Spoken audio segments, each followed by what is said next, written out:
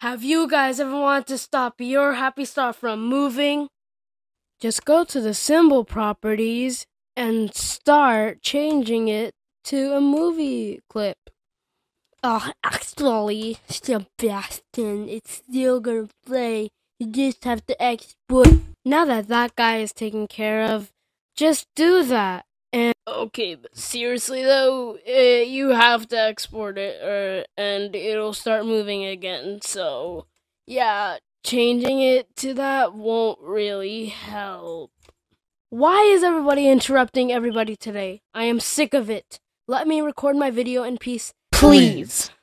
Alright, whatever you say, don't come crying to me when it does that. Oh, I won't. Sure. Anyways, just look at the export and... I should have listened. Now Happy Stars are gonna take over.